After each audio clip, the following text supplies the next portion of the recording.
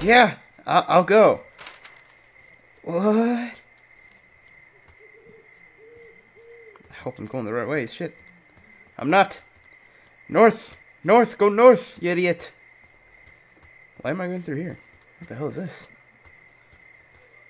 What am I doing with it? Okay, hold on. I'm sure it's not timed. I'm so close. What am I doing? I'm freaking out right now. Alright. Just follow this path. Alright. Go southeast a bit. And take the left. There's the fire, and my camping is over here. There it is. Alright. Okay. Get my fire axe out, maybe. That would be a good idea.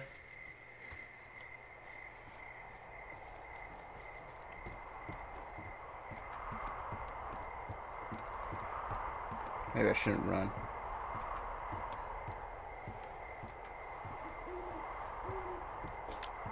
I don't see anyone up here. He was just there. Left a cassette player taped to my damn door. I don't even know what to say to that. Well, let's see what's on it.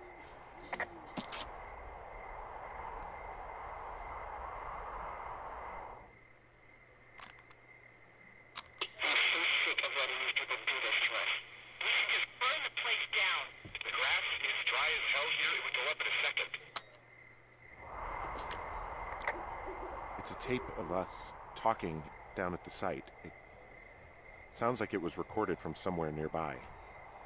Oh, Jesus. Yeah, and it sounds like we were the ones who burned it down and that it was your idea. No. We are screwed. No! Dee, just don't freak out, okay? Don't freak out. Oh my God, what the fuck is happening, Henry? I wish I knew. Man. I can't stop moving in my seat.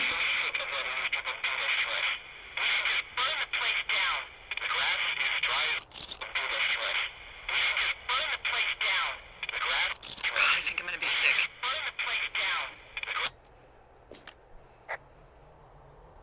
It's going to be okay. We haven't done anything wrong. Someone claiming to be Henry in Two Forks called a lookout in another sector early this morning and said that I knew what caused the Wapiti Meadow fire. So, I just got off the horn with that lookout who's wondering what I know, or that I'm an arsonist, or that I'm fucking losing it. Furthermore, I bet you don't have the only tape of us from last night, so someone has evidence to back it up. We need to find out what someone's been keeping in that cave. I'm going down there now. We don't have a lot of time left out here, and if we don't find some fucking answers, when they lift us out of here, it's gonna be in handcuffs.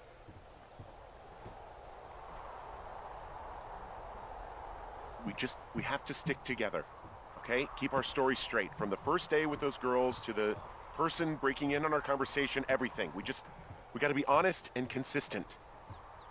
Yeah, I suppose you're right. I know. Alright. So, the cave is over there. Let's go northeast. There we go.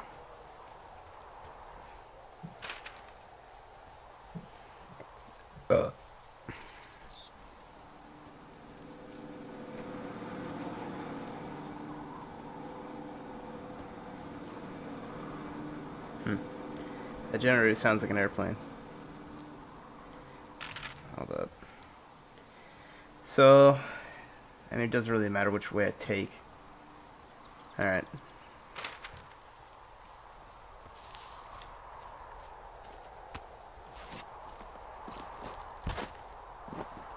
Don't hurt yourself, boy. Crack. It's gonna happen randomly where he hurts himself.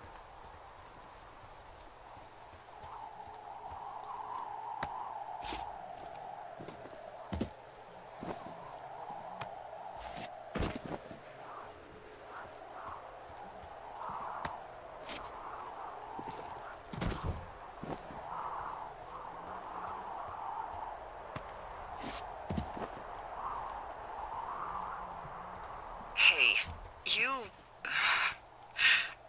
didn't actually make that call, right? To the other lookout? It just stuck in my craw. I let myself imagine how fucked I would be if you'd been lying to me. But now that I asked, I kinda just wish I hadn't.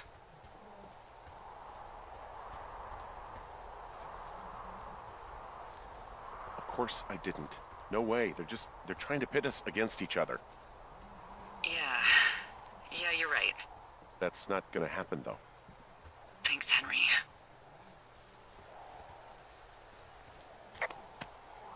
I think I missed it, but oh well. I'm going to the beginning of it. No, it's right here. Never mind.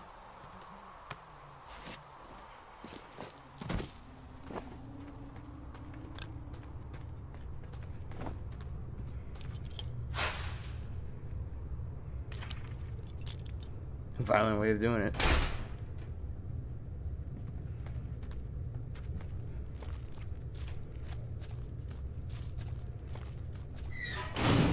What the hell?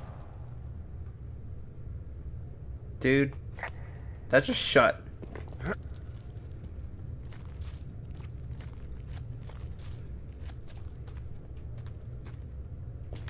Delilah, someone locked me in the cave. Is this thing working? Delilah! Send someone to the cave, please! Can't get any damn reception. Huh. Well then. Crap. There should be reception right here. So, opening. Jesus, this is a big cave. Hell yeah, it is.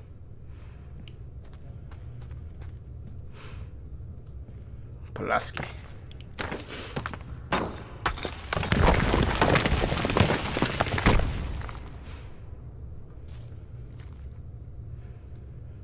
Squeeze on through, buddy.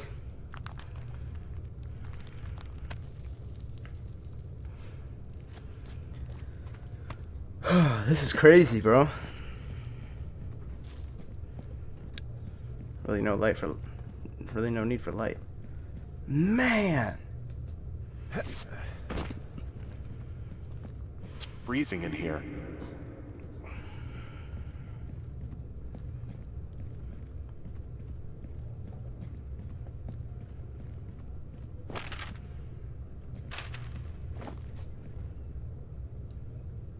Is anybody down there? I'm gonna climb before I go down.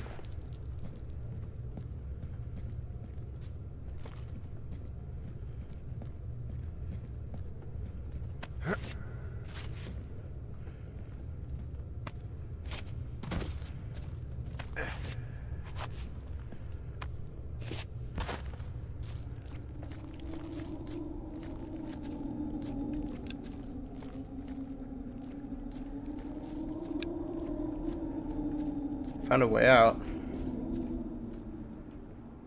I'm not dropping down though. Yeah, I'm gonna go back in there. I just hope nobody interrupts me while I'm playing this because there's people here now.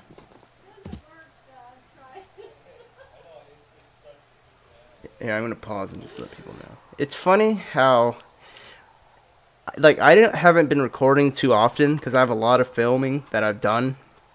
I just have to edit a lot of it. I haven't been doing much of it, but I have a lot to edit. So I haven't really needed to film.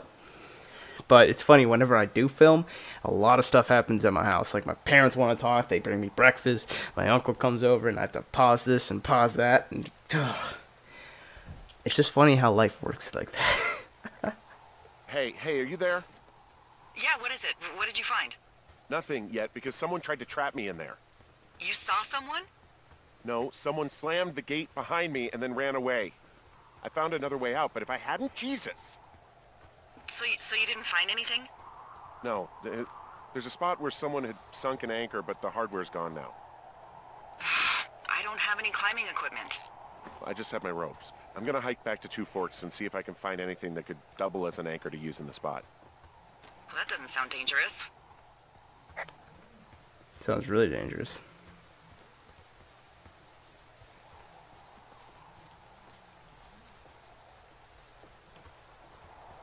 Whoa. Delilah, I just found an outcropping that someone was using as a little fort. I think it was Brian Goodwin. Really? Yeah, he built himself a real castle.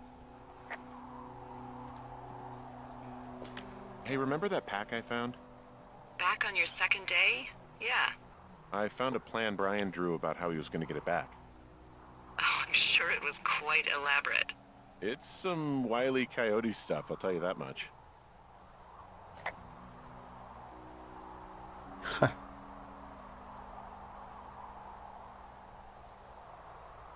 Wow.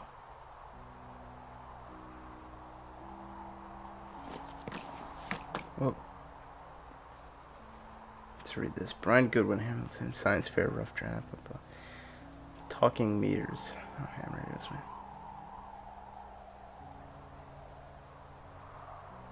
What if I told you, avoid second person, it's too conversational for science? Okay. What if I told you that you could use meteors in our atmosphere to talk to people far away? Question mark. You would probably think I was a liar, but you would be wrong. Meteors, the alien rocks that come to our planet from outer space, can be used to bounce ham radio waves off of and let you use your radio much better than normal. Right now you are thinking, okay, Brian, this sounds like a movie, like Flight of the Navigator. It's not real, but you are wrong. It is real, it is science. It is possible because of meteor scatter communications. My science fair project proves that meteor scatter communication is real. But what it is, MSC, is a radio propagation mode that utilizes the I can't read that one up. Ionized trails of meteors within our atmosphere. Meteors, upon their atmospheric entry, can create a dense path of ionized particles that the ham radio operators can use to establish brief communications paths between operators up to 1,500 miles away. It's pretty cool. I'm going to test this by having a small chat with a friend my dad made in the Army who lives in Albuquerque. Yeah, I got that right. Where are your own words, Brian? Friend from Albuquerque, New Mexico. 1,000 miles from my house. We are going to try to talk at a regular time, but my hypotheses is that won't work, and we will have to wait for a meteor shower so we can establish a communication. And then it's ripped off. So this was, yeah, 6th grade. Wow. This kid's smart for 6th grade. Damn it.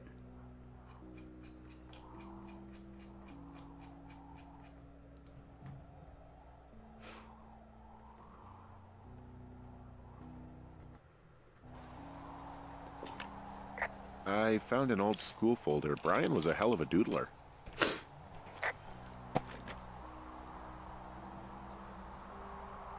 Yeah, he is. Dang.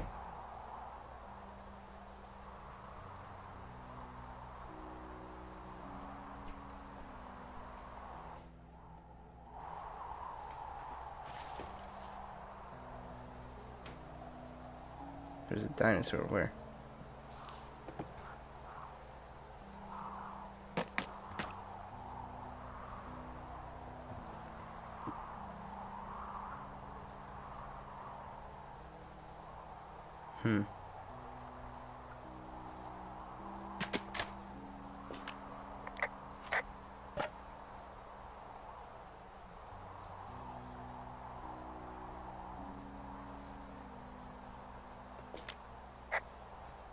He was in the middle of really sprucing up the joint when they left. It's a little weird that he'd just leave so much of his stuff out here.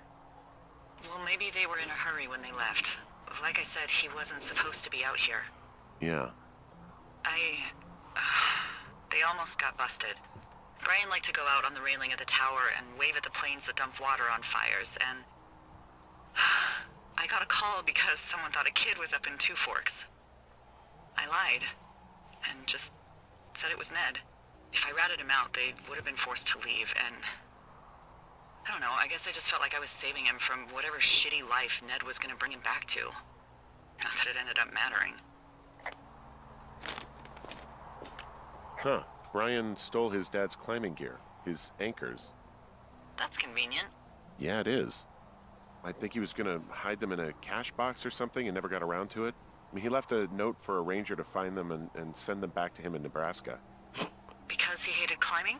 Yeah, it sounds like Ned was pushing him, and pretending to lose his anchors was the easiest way to put a stop to it. I hope it worked.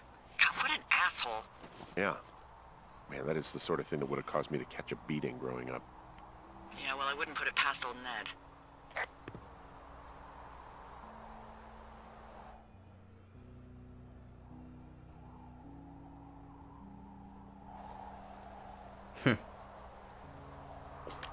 There's some grade A dork contraband here. You found his pocket protector? I found I guess, a data sheet for one Gladius Silva, half-elf armor 7. Classic wizards and wyverns.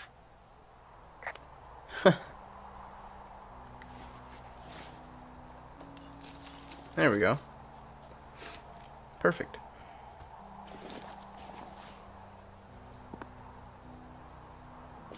There's a ham radio schematic here, something Brian was working on. Yeah. Really? I think that was the one thing Ned did do with him. You know, tinkering on stuff like that. This kid's 6th grade? How long has he been out here? Because holy crap, that's too smart. Postcard. Dear Mr. I'm with my dad in Lander, Wyoming. It's pretty neat. Dad fishes in a spot called Stinks Canyon, whatever it's called. Most of Wyoming lakes looks like home in Nebraska, but then there are mountains and woods when you go far. I'm sorry I can't mow your lawn this summer, but I hope you found a good person to do it instead. Can you write back and tell my dad when school starts, because I don't think he knows. Your friend and neighbor, Brian Goodwin. 229. Huh. Man. There's also a postcard here from Brian to, I guess, his neighbor. What's it say? That he's with his dad and sorry he can't mow his lawn this summer. Oh, gosh. And also he was worried his dad didn't know when school started. I'd say that's a lucky break if I were him. Yeah, that doesn't surprise me. Ned didn't really seem like a, you know, with it dad.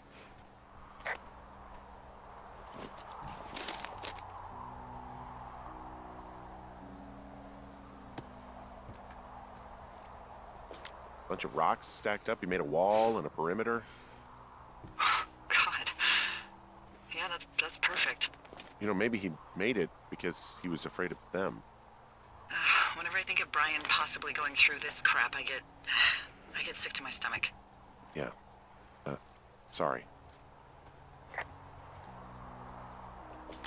He made the place pretty comfy, too. That's an achievement. Yeah, at the expense of what are probably stolen pillows. That little shit.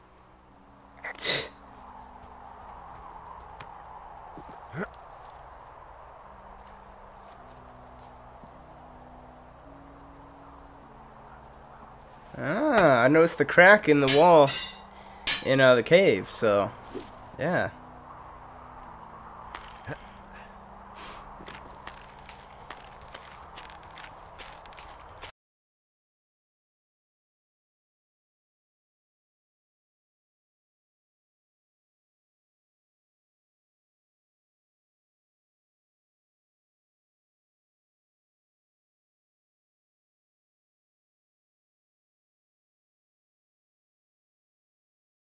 They don't want you telling anyone about. I mean, they closed the door when they could have just...